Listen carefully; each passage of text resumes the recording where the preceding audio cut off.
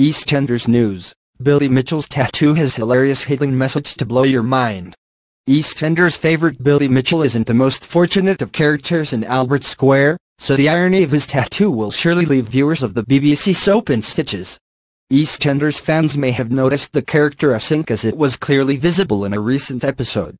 Billy, played by Perry Fenwick, was seen wearing a vest in one scene, as he woke up in Mel Owen's house after she kindly took him in. A Chinese character could be seen on Billy's arm, and its meaning is sure to tickle fans of the program. The design seen on Billy's upper arm means lucky, which seems quite unbelievable given the character.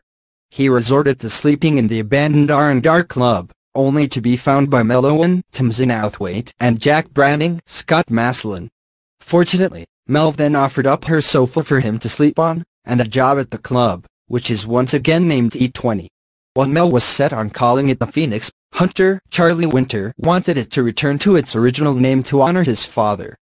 Billy was the lapdog of Mel's dead husband Steve Martin Kemp when he was at the club's helm, so it looks like history is repeating itself.